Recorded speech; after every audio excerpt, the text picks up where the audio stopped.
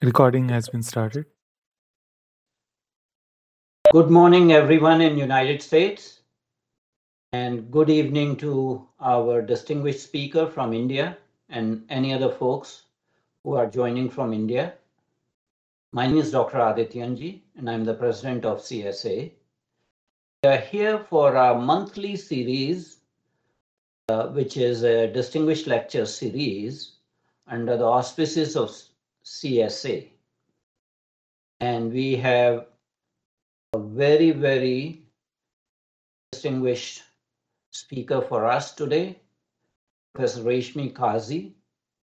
Those of you who registered probably saw this flyer of ours. And Professor Kazi will be speaking today on universal nuclear disarmament and the risk of nuclear war. A little bit about Council for Strategic Affairs. Council for Strategic Affairs imparts education in the field of international relations. Council fosters discussion, dialogue, and debate on geopolitical issues. CSA encourages strategic studies in general to raise the level of awareness. CSA condemns terrorism in all forms worldwide. CSA aims to contribute towards world peace and prosperity. And you see at the bottom our URL of our website. We do a monthly roundtable discussion that is held on second Saturday of each month at 10 a.m. Eastern Daytime. We have a monthly guest lecture by a domain expert on the fourth Saturday of each month at 10 a.m. EDT. We also organize symposia, meetings, and conferences. We promote publications of articles on geopolitics and related subjects. And finally, we have a summer internship program that is for college students. And as I stated, this is our esteemed speaker for today, Professor Reshmi Kazi. You'll be seeing her fairly soon speak. Professor Kazi is serving as a faculty member and professor at the Nelson Mandela Center for Peace and Conflict Resolution at Jamia Millia University in Delhi. In the past, she was an associate fellow at Institute of Defense Studies and Analysis in New Delhi. Her area of expertise includes India's nuclear weapon policy, nuclear non-proliferation studies, nuclear security, nuclear terrorism, and global nuclear disarmament. She also follows issues related to bioterrorism, chemical terrorism, and has written and published on these issues. She has a doctorate degree from Disarmament Division, Center for International Politics. She has been at School of International Studies, Jawaharlal Nehru University in New Delhi. Her areas of specialization in doctoral thesis was on evolution of India's nuclear doctrine, a study of political, economic, and technological dimensions. As I stated, she has earlier worked as a research fellow at Manohar Parrikar Institute, at IPCS, Institute of Peace and Conflict Studies in New Delhi. And during this period, she worked on project titled Weapons of Mass Destruction in South Asia, which was funded by NTI, Nuclear Threat Initiative. And while she was at Manohar Parrikar Institute of Defense Studies and Analysis, she published a monograph titled Nuclear Terrorism, the New Terror of 21st Century. I'm very pleased to say that this is not the first time Professor Kazi is coming on our platform. I vividly remember 2 years ago, during the COVID time when we started doing online activities, she was our first speaker on our online platform. And we are very, very delighted that she has chosen to come back on our platform once again. Because of her expertise in this area, I'm not going to say a single word on the topic at large. Usually I do introduce the topic, but I'm going to save some time and I would let the experts speak rather than try to introduce the topic. So, ladies and gentlemen, it's my distinct honor to welcome Professor Reshmi Kazi. I may not be, sort of off the mark if I say that she is the foremost academician and scholar from India who specializes on nuclear disarmament. So, Professor Kazi, the floor is yours. Welcome.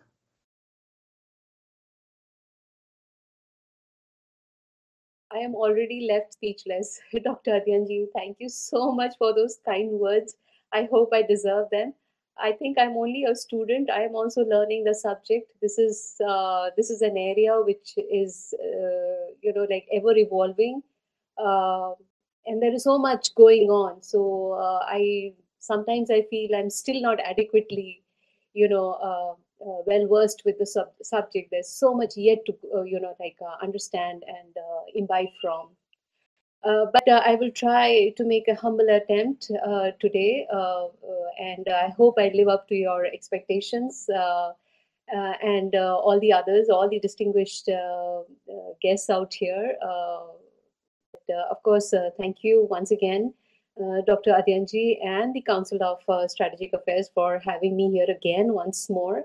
And good morning to everyone in the US, and of course, good evening to all colleagues, senior colleagues here in India, and my colleagues as well.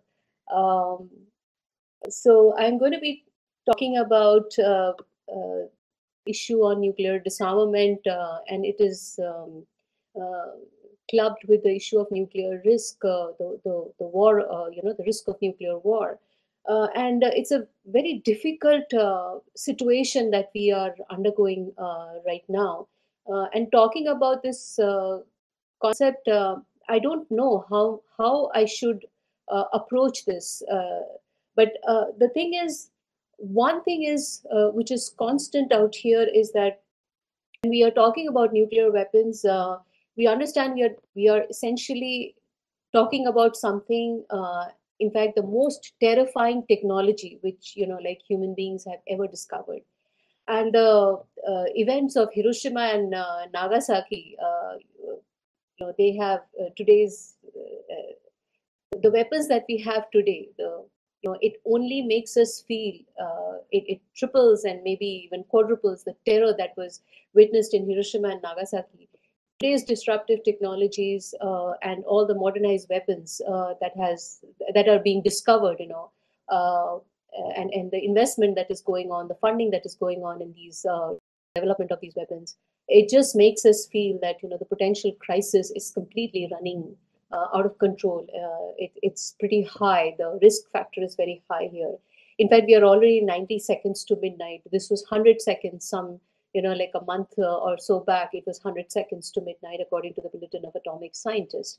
But yes, we are still 90 seconds to midnight. And so we face a situation where nuclear weapons, we have presented mankind with a historic dilemma with their non-use, which essentially reads as deterrence, remains only the sensible use, though nations have been preparing for nuclear war fighting as part of building credible deterrence.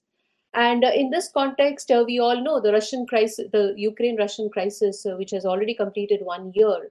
Um, how how it amplifies this the risk of nuclear war. What we essentially see in the backdrop of the Ukraine crisis is that if you want peace, prepare for war. And the tragic part is you have to prepare for the war and stay armed to the teeth for that. Otherwise, what we are witnessing at present is something which has really it seeks to destabilize the political order, the domestic order, and in fact the global nuclear order. So although pursuing global disarmament was the basic premise of Article 6 of the Non-Proliferation Treaty, the current play of nuclear disarmament, nevertheless, as we see it sort of spins a very complex web of two steps forward, and step backward. This is what we are, essentially facing. The good part is the year 2022, we began with a newfound optimism, amongst the disarmament proponents. And in a rare gesture, in fact, very rare gesture, all the five permanent members of the UN Security Council, the five nuclear weapon states, as recognized by the NPT, they finally managed to issue for the first time a joint statement underlining that a nuclear war cannot be won and must never be fought. Uh, Earlier, of course, similar statement was, sounded off. We have heard it from Reagan Gorbachev's 1985 statement, 1985 summit. During that time, we heard similar statement, and even recently, Biden and Putin, they have also issued similar statement in June 2021. But the 2022 statement from all the P5 countries was itself, it spelled a lot of optimism. But at the same time, I do not want to really dampen out here, put a dampener here. The thing is, even though it came from the five nuclear weapon states, the non so-called non-nuclear weapon state, or the non the other four countries who are at the same time nuclear capable, the nuclear armed states, if I can put it that way, or nuclear state possessors, they were kept out of this. So I found that, that is why I say it is a two-step forward, but at the same time, one step backward. Somehow I feel the other nuclear armed states should have been also included here. So if we have to look at the state of nuclear disarmament from the background, it highlights two salient transformations. First, there is a lack of adequate commitment amongst the P5 countries towards the implementation of the NPT, particularly Article 6, which mandates nuclear disarmament. And at the same time, what happens is that it erodes their credibility, particularly amongst the non-nuclear weapon states. And secondly, where the gap is coming here, the huge gap that is sort of emerging, we have seen several civil society and other non-state actors like Pugwash Movement, International Campaign to Abolish Nuclear Weapons, ICAN, that is, International Council of Red Cross, etc. They have Global Zero, they have emerged as new leading players so far as piloting nuclear disarmament campaigns. And of course, introducing new tools, techniques, and outcomes, expecting the P5 to fall in line. So this itself, the resounding effort that the international non-governmental organizations are putting in itself is, it makes it very evident how much the P5 countries needs to fall in line to fulfill the objectives under Article 6 of the NPT. Now, if you're looking into the highs and lows of nuclear disarmament, the 1970s and 1980s were, decades where we saw major peace and nuclear freeze movements across Europe. There were initiatives like the action plans presented by the UN General Secretary, by India's own, our young Prime Minister that time, the then Prime Minister Rajiv Gandhi. But they were all, they had little avail, and they were completely sort of generally sidelined. In 1963, again, Kennedy administration had estimated that the world would be having as many as 25 nuclear weapon states by the 1970s. But of course, as we see, more than 75 years after the discovery of nuclear weapons, the P5 countries, along with the NPT-led non-proliferation regime, they have the number has been limited only to, it has not crossed double digit. It's only four more, that is India, Israel, North Korea, and Pakistan. They were able to cross the nuclear Rubicon, and though they have a relatively small arsenal, but again, they're the very fact that they are their policies are also influenced by what is happening on the larger global scale, the nuclear policies, particularly how they are being influenced by the P5 countries, is something which we need to be mindful about. So while the onus of nuclear disarmament has therefore remained with the P5 countries, or with particularly the US and Russia, as these two countries, they hold more than 90% of the world's total nuclear stockpiles. The optics are that, their weapons are also the most diversely deployed around the planet. And moreover, while reducing the nuclear stockpiles, while they talk about, reduction of nuclear stockpiles, they have also continued to modernize these weapons.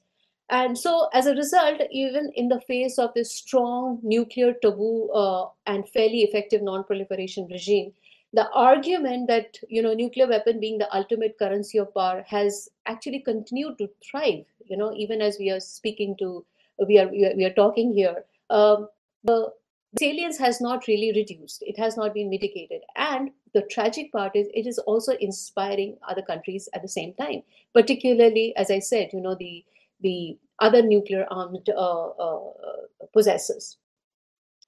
While we can say that the non-governmental meetings see nuclear weapon states and the nuclear armed possessors express their commitment for eliminating nuclear weapons, but of course there remains a wide disparity in their profession and practice. And so nuclear disarmament vision, as we see, they are undergirded by their nuclear deterrence strategies. The consequential effect is that the failure of nearly half of the NPT's 5-year review conferences that were expected to provide essential framework for the pursuit of nuclear disarmament failed even to produce a consensus document. The same goes for the last 10th review conference as well. So and moreover, there is so many years after the nuclear weapons that have been discovered, and we know what are the huge risk factors that they involve, we still do not have any agreement on nuclear security assurances. So if you at this stage, if we take a reality check, despite some of these aforesaid notable achievements in the field of nuclear disarmament, the two former superpowers, they have remained propagating disarmament from the prism of, as we see, national security. And they have been, while they have been denying nuclear technologies to others, they have not, refrained from constantly modernizing their own, so as to, particularly when it comes to phasing out their older inventories. And it can be said with a fair degree of conviction that the CTBT and the FMCT, which are again very important arms control measures, they have banned bang, but not the bomb. That's quite tragic. So what we see today is that a weakened NPT, which is meant to be the axis of the multilateral non-proliferation regime. I mean, we can have a lot of criticism against the NPT, but one also needs to express, we must express this understanding that NPT still remains a multilateral non-proliferation axis, non-proliferation regime built around the P5 commitment for disarmament.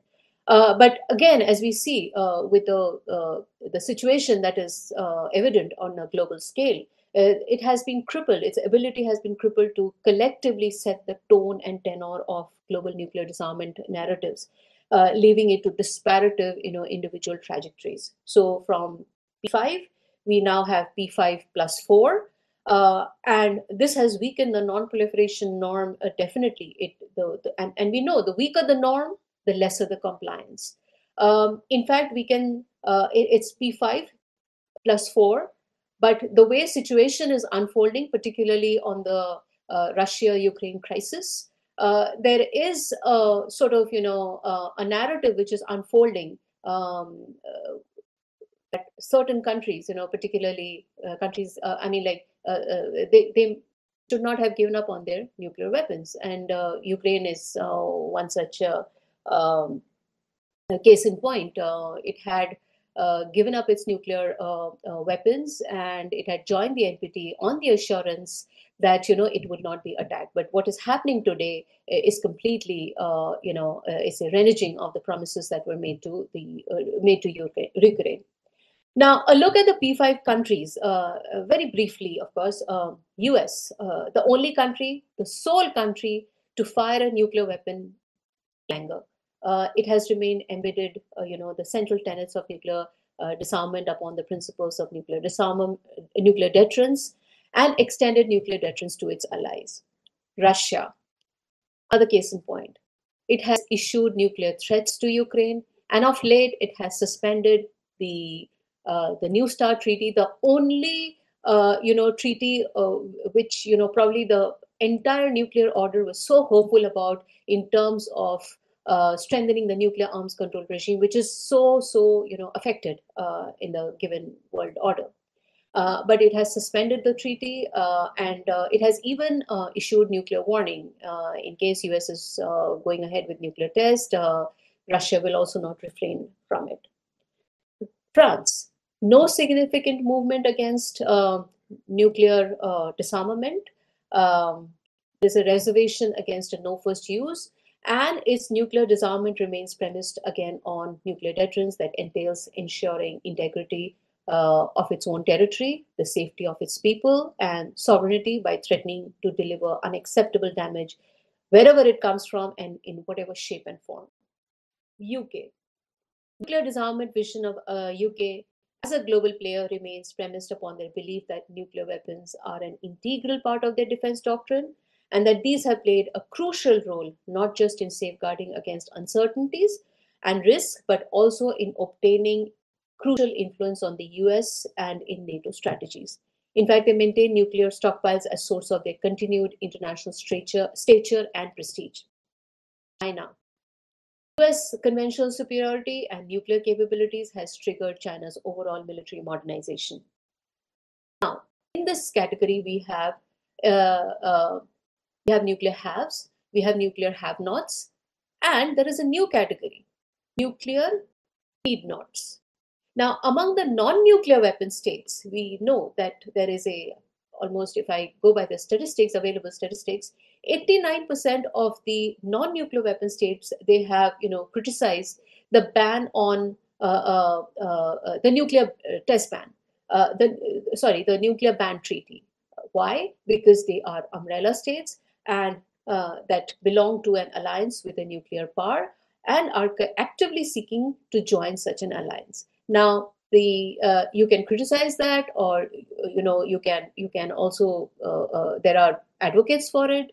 But the thing is, given the US, given the Ukraine crisis, the Russia-Ukraine crisis, we need to look at this narrative again. There is a need to relook at it. Why, as in like why these countries are essentially the nuclear need-nots. Why they have this sort of a narrative. We understand that there is no clear pathway for forging a just peace that discourages future aggression under the shadow of nuclear weapons. But at a minimum, like the United States must, it needs to keep the door open for more engagement, more dialogue, particularly with Russia, in order to reduce and mitigate the dangerous risks involving, the nuclear risks, which the ongoing war is fostering on a daily basis, we can say. And one element of risk reduction, it involves that there high-level US military-to-military contacts with Russia in order to reduce the likelihood of miscalculation, which is again a very high chance given the AI, the artificial intelligence, the disruptive technologies, the modernization in weapons that are taking place at a very accelerated scale. So there are multitude channels of dialogue. They all need to be explored at this level, because there is a need to find a path to serious peace negotiations, which could go a long way in reducing the risk of escalation. Because what we are facing now is an unprecedented global danger, and we know there is a need for concerted action. It is required, and every second counts. As I said right at the beginning, right at the outset, that we are just 90 seconds, to midnight.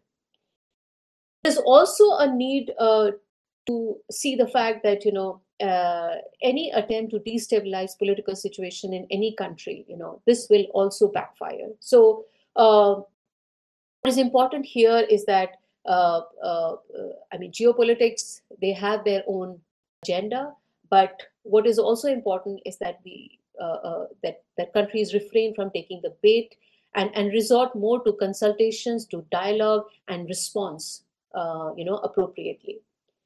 There are several other factors that is sort of aggravating the nuclear risk, like the sort of insecurity, mistrust that is playing, and people and players, nuclear players prefer to stay in competition rather than reach any agreement. What is also what we have seen, it's a different scenario now. It's no longer the bipolar world, or the after the Cold War, the ways things have been evolving between US and Russia, and both were mindful of the fact they had the distrust of each other, but what we have seen that they also had arms control agreements between them. Unfortunately, many of them have sort of it's defunct, the INF, and now the New START Treaty. This is also, I don't know. It was all once it was on the verge of, it had to be resuscitated back, and it's still with one Russia suspending it. I don't know where it is heading now. But the thing is, players prefer to stay in competition rather than reach agreement. It's like a game theory which is going on here. So power balances, strategic goals, arsenals, which are evolving. They are profoundly in a state of flux. Added to this, there are technology alliances. Globalization has been accelerated and amplified. So it is very difficult to define. It's easier said that that we should not take the bait. There should be more dialogue. But the thing is, very hard to define a stable state of relations among countries that have different and unfortunately quite unpredictable goals and assets. So in this scenario now we have US, Russia, and China, and this tripolar world is very unpredictable. It's an untested, unlike the bipolar world during the Cold War days, which was a more tested world. The tripolar world appears to be very untested. So there is a lot of unpredictability which is involved here. Moreover, the boundaries are also getting blurred with the development of new types of weapons, emerging technologies, hypersonic gliders, precision-guided, strike systems, robots, artificial intelligence, cyber attacks. You name it all, it's all there. Command and control systems running the risk of cyber attacks, confuse decision making. We had seen what happened during the Cuban Missile Crisis. The more the technology, there is also the risk of running the risk. The risk factor is also getting on the higher side. And the suspension of the New START Treaty, this is definitely not something good news, which is we are confronted with, because the treaty at least provided a basis for verification regime. And it was a very important measure, arms control measure, because as a professor of arms control myself, when I am delivering my lectures, when I am taking my classes, I find I'm so baffled. I'm talking about nuclear disarmament on one hand and arms control on the other hand, but what is the positive thing that I am able to convey to my students? Nothing. There is total negativity. There is like, and now this is a new thing which is added to this whole this the nuclear order, which so much already under challenge. So the treaty, which at least provided some sort of a basis for verification regime, now this also stands at a it's a very uncertain future. The fact is, the treaty on the prohibition of nuclear weapons, again, we all know it was not supported by the P5 countries, not even the other nuclear armed states. And it's an important measure of disarmament diplomacy, but without the support of the nuclear weapon states, its future again runs quite bleak. Uh, In the final analysis, I would say that nuclear weapons, states, they must realize that meaningful efforts towards nuclear disarmament can be ignored only at the great peril for the future of mankind. Because to help humankind rise to the challenge of our collective survival, it's not a choice, an ethical obligation to our fellow human being, to our own species. So, logic of armed states, that deep reductions and subsequent abolitions of nuclear weapons cannot be initiated without assurances of security and strategic stability. Um, this is it's prone to be used as a pretext for maintaining the status quo. But we all know that this can prove to be a very defective insurance policy because there is no guarantee that this status quo will continue in the complex world order. And uh, instead of having precarious peace, which is so unpredictable, we can all hope to have something, which is more positive peace and stable peace. Thank you for your kind attention.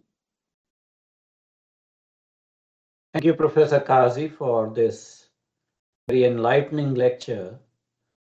And considering the state of affairs, international scenario at this point in time, perhaps after the Cuban Missile Crisis, this is the next,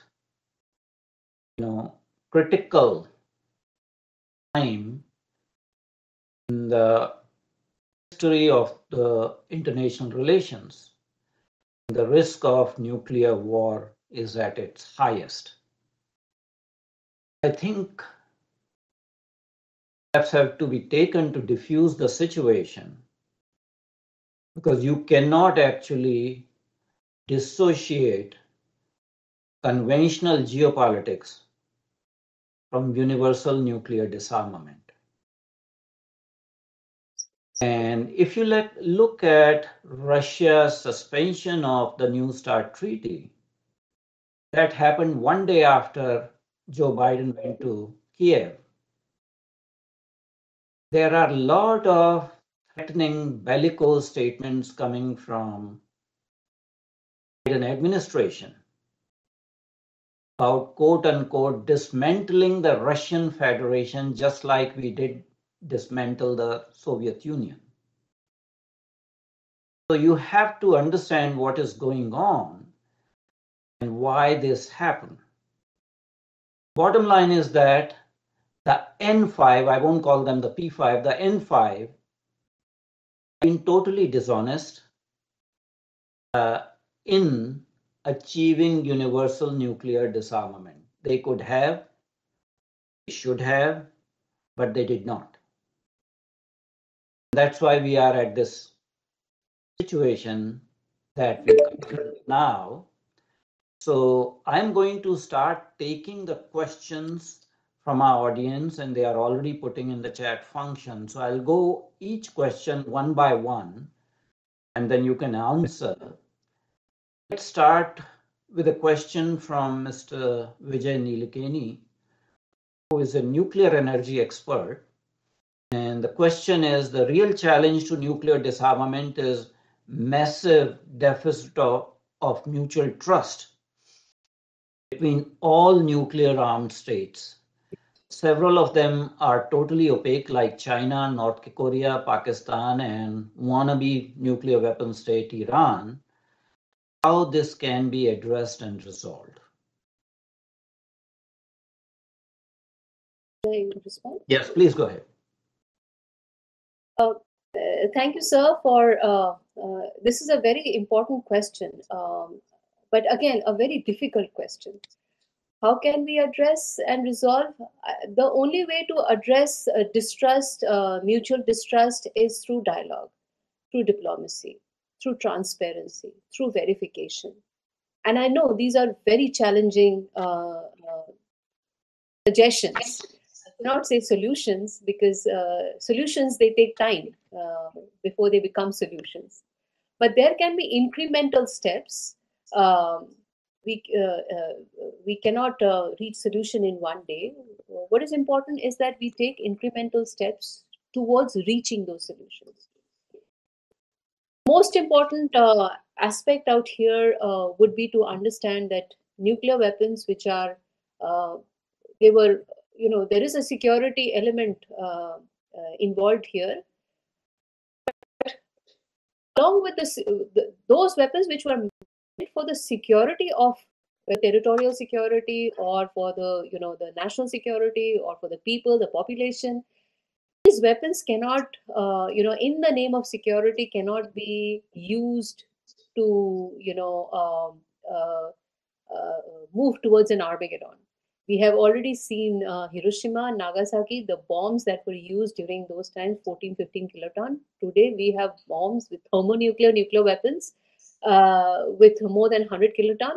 And we can't even imagine, but we do get, uncomfortable when we think about it.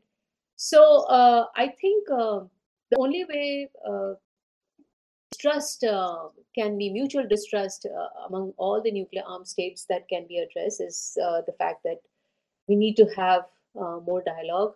China also needs to, specifically China, as I said, the tripolar world is so untested. The very fact China is not willing to join arms control, initiative, uh, though there have been suggestions from the US. But again, there are geopolitics involved here. Um, it's very important that China is one important missing factor when it comes to addressing specifically the concept of distrust. So the more we are able to invest in this instead of having a having played a game theory, because this will be going on.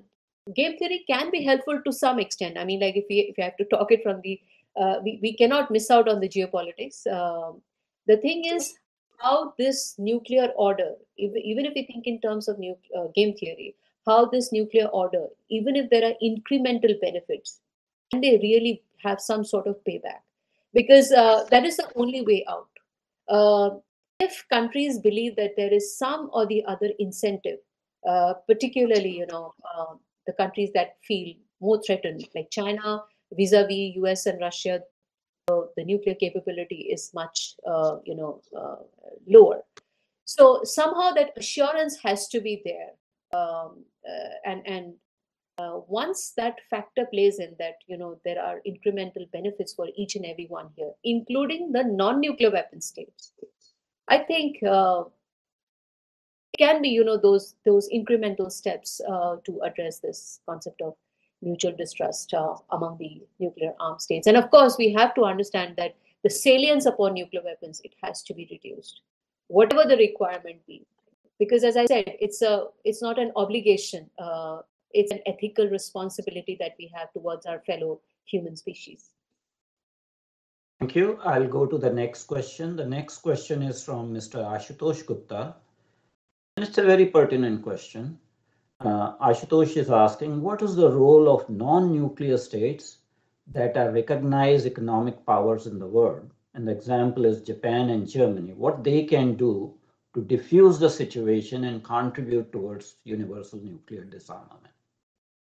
We have a huge role to play. This is a very critical question. In fact, we are the onus of nuclear disarmament is placed on the N5 countries. Dr. Adityanjee, as you mentioned, the P5 countries, the N5 countries. The onus is based on them, particularly again on US and Russia, because they have more than 90% of the global nuclear forces. But I believe that any initiative towards nuclear disarmament cannot be a complete, initiative, a fulfilling initiative, if the non-nuclear states, non-nuclear weapon states, they are not playing their role. And I think in this context, countries like economic clubs like Japan and Germany, they have a hugely important role to play. One suggestion that I can make here is that why don't the non-nuclear weapon states, they make a resolution, they move a resolution that the need for sort of um, that all safeguarded materials must be declared. at a global scale, maybe in the UN, uh, the non-nuclear weapon states, they can pass a resolution of the like, where I know it's a tall order, it's a huge thing too, because there are so many military compulsions out here. But I think this can be one step, because the safeguarded materials, the it's important that the nuclear weapon states, they must come more clear on their safeguarded materials, and a resolution of the like can be passed, whereby they can demand that all safeguarded materials should be declared. Uh, Being economic clouds, they can do it. They can use their economic clout to this, or take the steps again, an incremental steps. Okay. There's another question by Dr. Minarul. I think you have touched upon it, but there's a very specific question. How do you see the possibility of this ongoing Ukraine-Russia conflict escalating to nuclear war? If so, the doctrine of nuclear disarmament is never going to rescue the world. What is your take on this? Hope it never happens. That's all I can say. I will keep my optimism high there, because I don't think the global nuclear order has really collapsed to that extent, where we can sort of see Russia Ukraine, the ongoing crisis escalating to nuclear war. But then, as we know, that you cannot predict anything, and uh, if not a deliberate and intentional possibility, there can be always miscalculations, there can be accidents, and it can, uncontrolled escalation, as we understand Bernard Brody's concept, uncontrolled escalation. We have heard extensively, there are extensive theories on that. So we cannot really overlook that. But so far, this has, I mean, the global cloud is playing its role. The nuclear order is playing its role. It has not completely diminished. There are a lot of factors, including the civil society, the international non-governmental organizations. They are also working day and night to highlight the risks of nuclear war. So I really don't see the possibility of the ongoing Ukraine-Russia crisis escalating to a nuclear war, as the optics suggest now. So that that context, having said that, obviously nuclear disarmament, uh, it's not it's not going to happen immediately. I don't know, not in my lifetime probably, but we can keep our hopes high on this. And but this can be possible only when we keep the dialogue and disarmament diplomacy ongoing. Thank you. I am taking another question on the same topic just for sake of continuation, and I'll revert back to the order questions are coming. This question is from Dr. Shrikant Chopra, who is a fellow Amazonian of mine. A very specific question about Russia-Ukraine status. If Russia uses a nuclear weapon against Ukraine, who would step to confront Russia? Will it be NATO or the United Nations?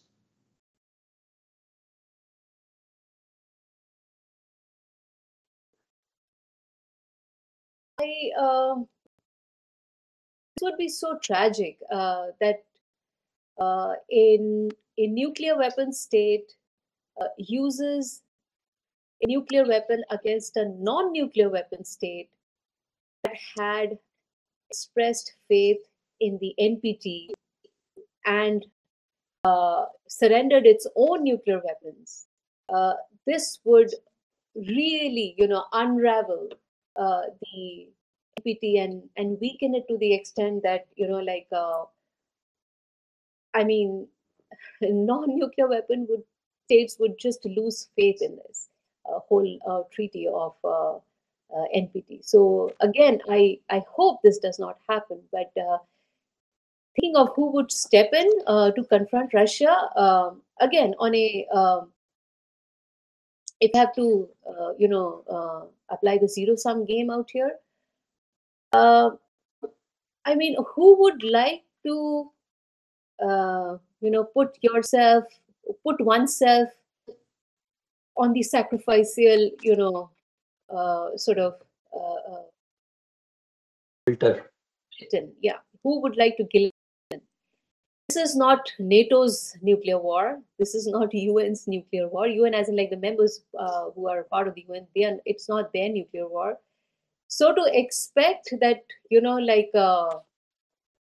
putting oneself, on the becoming the sacrificial lamb, uh, because we are talking about nuclear weapons. I think, that's quite. One can be very sort of skeptical there. I mean, I'm sounding very cynical, but nobody would like to. We already know belling the cat is very difficult. So to expect that the NATO countries would upfront put themselves on the top in a nuclear situation, I think we need to take a relook on that. There's a question from Dr. Vashishtha. Looking at 1,000 years vision for humanity, are nation states in a dysfunctional way organizing for the security of humanity, particularly what he means is nuclear armed states? Unfortunately, yes. There's a lot of, the geopolitics are being managed in such a way that there are purported efforts to sort of destabilize the domestic situation in other countries. There is a deliberate attempt many a times, as we see, that attempts are being made for dysfunctionality to take place in other countries, whether in the name of security, whether in the name of protection of humanity. This is going on, and it has its own pitfalls. It backfires. We are seeing the same case in the Ukraine crisis as well.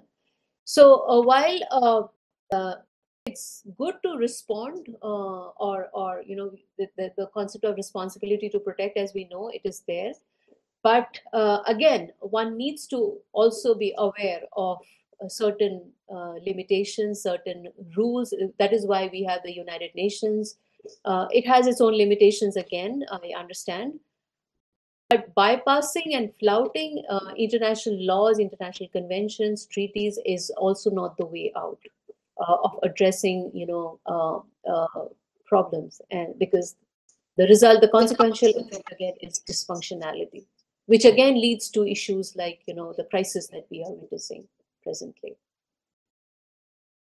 My co-host, Mr. Ripudaman Pachori, probably wanted to say something. Ripudaman, if you can unmute yourself.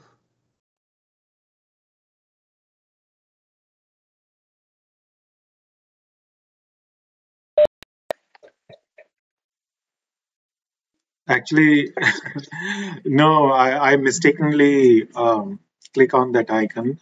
And actually, I really wanted to thank uh, Dr. Kazmi for answering one of the questions that she mentioned when someone asked, like, uh,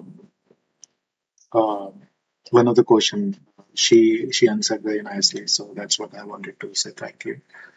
Thank That's you, what I Ripudaman. think. Yeah. I have a couple of questions. So, Professor Kazi, you mentioned that flouting the international treaties and obligations is not the surest way of ensuring security and contributing to the cause of disarmament. In that context, what do you think about Trump administration's withdrawal from the JCPOA mechanism?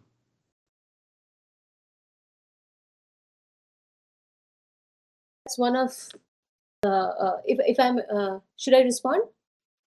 Please go ahead. Please go ahead. Thank you. I think again that's one of the it's unbelievable. The JCPOA, after years of hard work, effort that went in having that important piece of arms control, which is again a very important measure as far as the West Asia, the nuclear scenario that we see in West Asia, which is again it's a booming scenario there as well.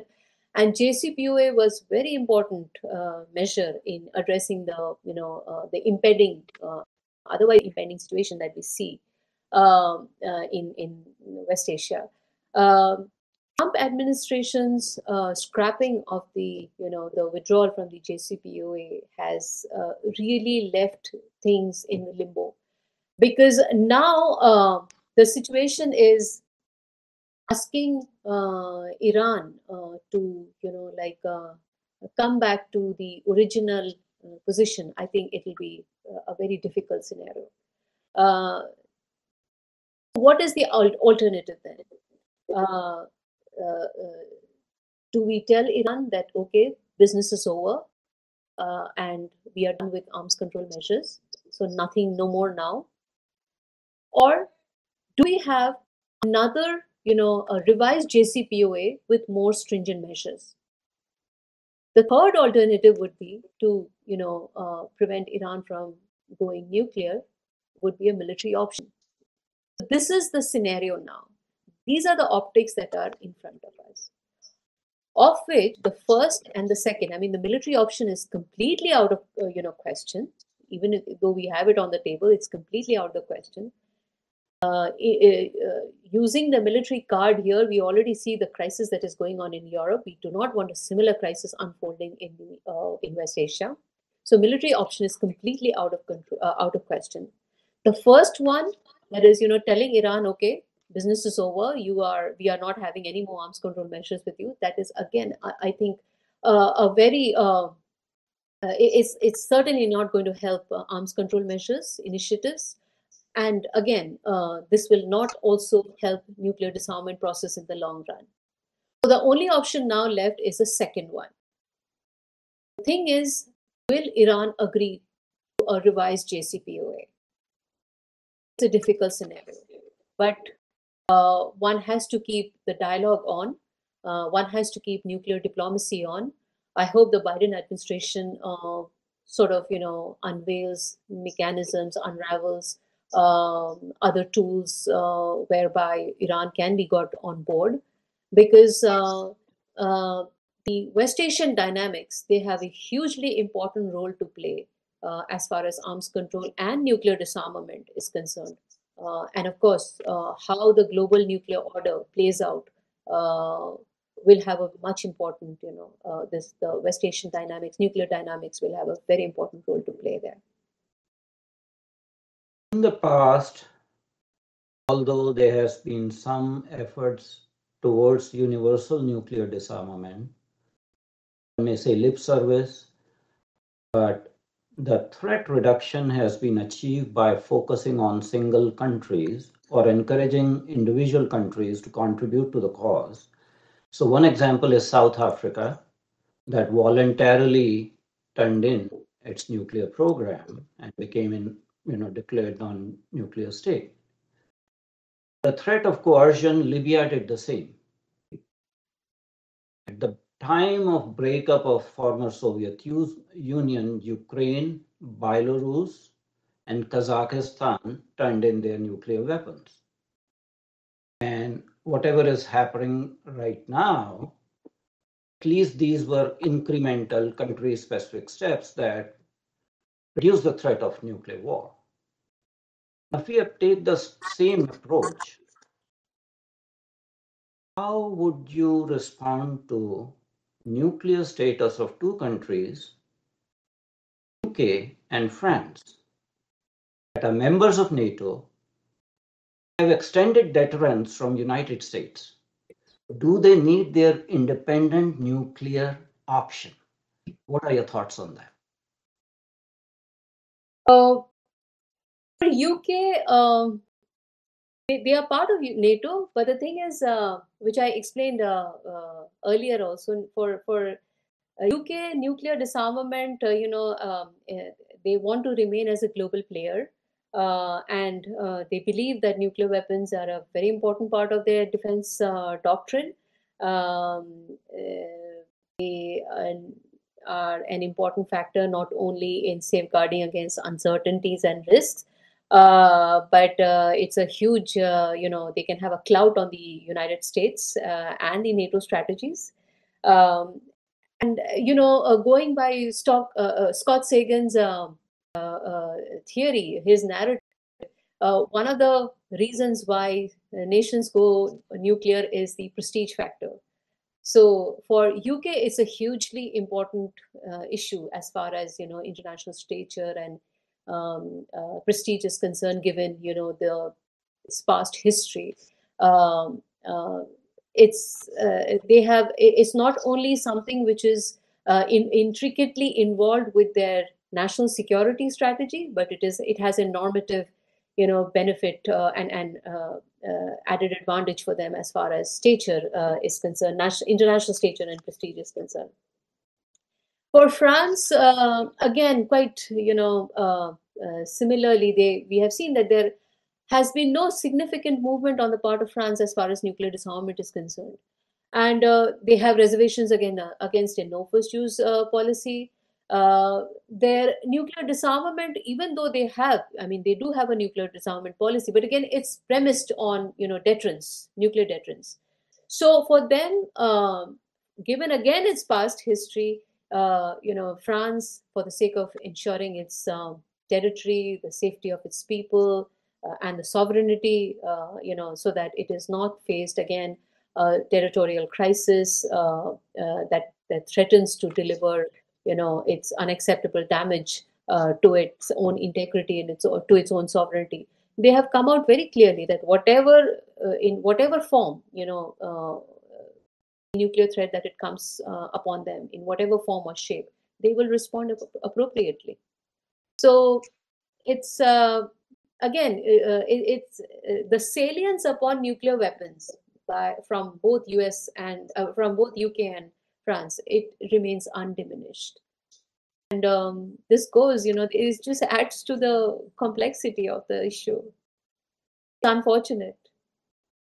Talking about complexity of the issue, we have talked about N5 and non-NPT enforce. Time has come also to talk about non-state actors that actually always keep the sword of Damocles hanging about use of a dirty bomb or a radiological device. So what, in your viewpoint, could be done to eliminate that threat from non-state actors?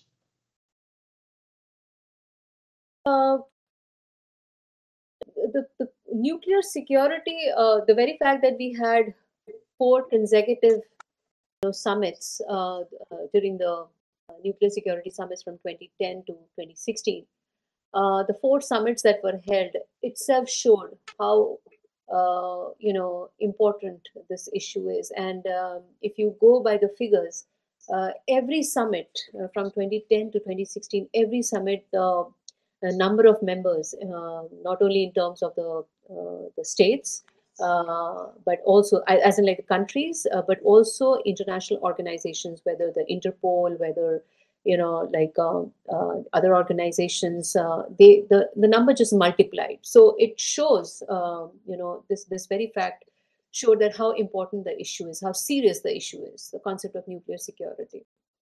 And one important case in this, the AQ Khan case, the operation, the unabated operation of the illicit nuclear trafficking that took place, and then the consequent the revelations that took place.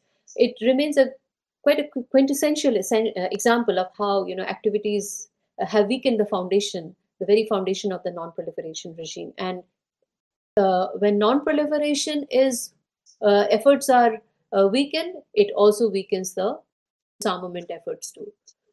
What can be done? Again, this is not something which can be done at a only at a global level. For this, at every national level, all countries possessing these weapons or running civil nuclear program or aspiring to do so um, uh, at an international level, all horizontally.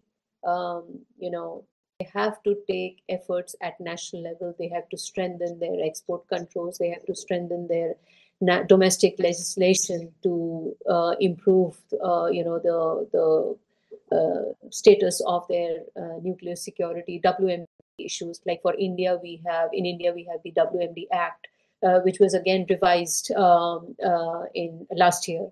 And these sort of domestic legislations, they have to be taken on. The regulatory mechanisms have to be in place. You need to have nuclear centers of excellence that would call for sharing of best practices, not only amongst training your own personnel, but also at a global level, at an international level, with the nuclear watchdog that the IAEA. Like there has to be a complete collaboration in a calibrated manner, because this cannot be done in one single day. All these factors, all these efforts, they will have to add up. They need to add up at a global level, where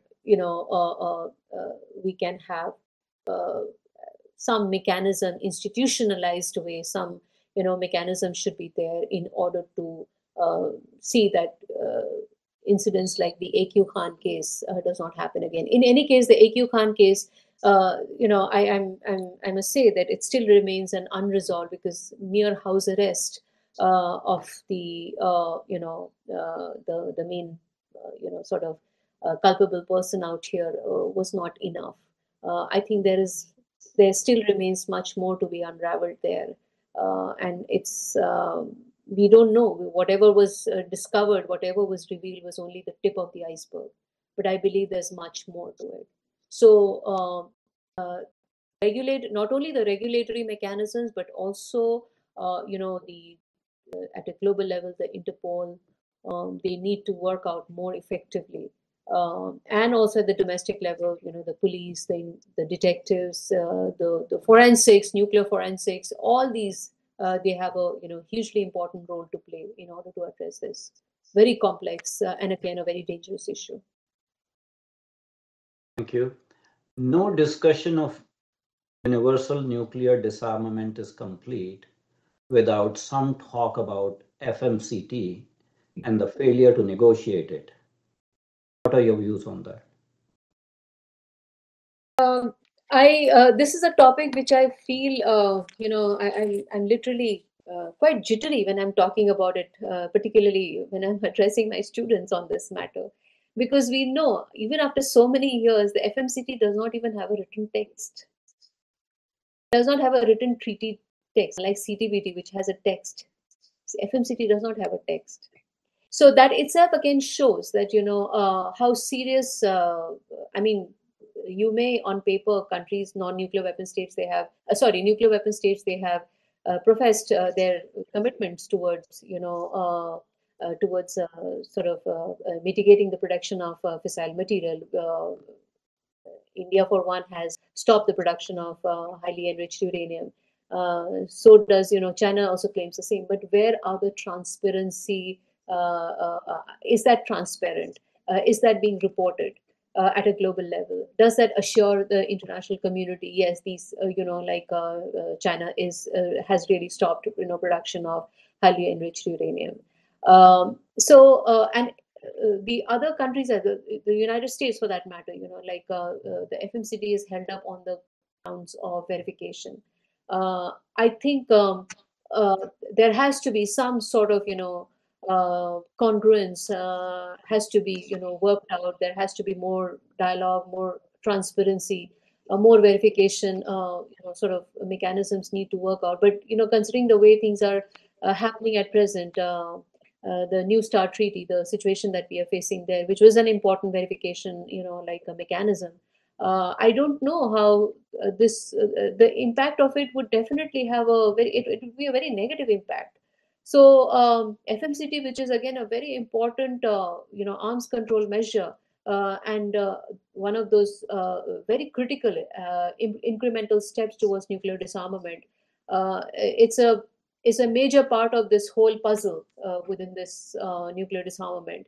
And without that, that missing puzzle, without that completing that puzzle, we cannot really move towards nuclear disarmament. So we need to put more effectively, we need to invest more effectively on the issue of FMCT. Talking about nuclear disarmament, a leader needs to lead by example. And when the survival of humanity is concerned, entire humanity, all of us come near spirituality. In some circles, talk about nuclear disarmament is almost like a theology. So taking that theological analogy, concept of original sin, making confession for the same, won't it be a global gesture on part of the United States government formally and publicly apologize for use of nuclear weapons in Hiroshima and Nagasaki as a confidence building measure to the cause of universal nuclear disarmament? Any comments on that suggestion? I don't think everybody can apologize, but countries or people who that have apologized in the past or uh, has the mentality to apologize, I think they are very brave, and they are also ethically, they hold a lot of responsibility. Now, having said that, why just United States? I think every country, it's nuclear. It's not just the use of nuclear weapons, but a very even the concept of the threat to use nuclear weapons, that itself also is it's so damaging. So going by that yardstick, I think every country that has even issued threats to use nuclear weapons, they should also apologize. Should the leadership be taken by United States because it's the only country that has used it? I think Russia can also join there. Russia has not used it so far. I think that can. will prevent Russia from crossing the Rubicon. Well, when I know my own fellow being, my fellow human species are at stake, I would go to any extent.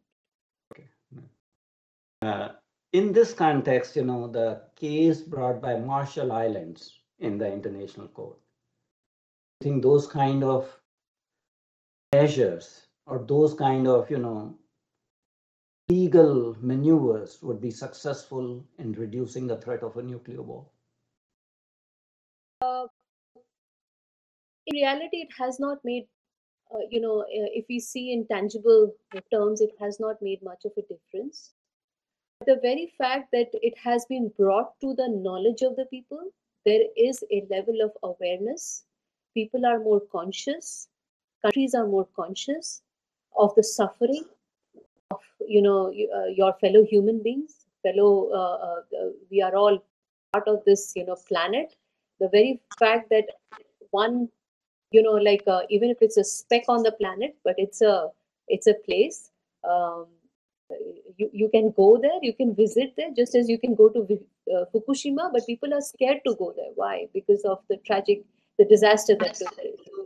I don't think any part of the world should become so fearsome or become so it should not project those negativity, that you cannot come here because we have some inherent problems out here. It That should not happen. This is a beautiful planet, and every part of the planet should be kept safe and beautiful. So even it did not make any difference on tangible at a tangible level, but I think it has raised a lot of awareness, a lot of consciousness, and that is what we need. In order to have this debate, the dialogue process on, there is an effort which I think the international non-governmental organizations are doing very consciously and very effectively, that is to raise the level of consciousness. And I think these kind of exercises has done a noble job in raising that level of consciousness amongst the people. With those uplifting messages and words for humanity, we are very, very thankful to Professor Reshmi Kazi come to our platform, deliver her distinguished lecture and participate in discussion. So we are very, very grateful and thankful to you. I'm also thankful to our audience who on a weekend, have spent their hour and 15 minutes on this program. And finally, I am thankful to Team CSA, Mr. Ripudaman Pachauri, Mr. Rajiv Verma, and Mr. Ankush Bhandari, who always are pillars of support for me to conduct these kind of important events that raise our level of awareness. As I said, CSA hopes to aim to increase world peace and prosperity. This discussion was highly educating, and I thank everyone who was part of this meeting, especially Professor Kazi. And with those words, we'll end this meeting. And we hope to have you again on our platform. Thank you so much for having me here, Dr. Adityanjee. And thank you, Ripudaman, and all the other organizers. I was very happy to present my views here. Thank you so much to all the distinguished guests for their questions. Thank you for educating me too. Thank you so much. Have a nice weekend, all of you. Okay.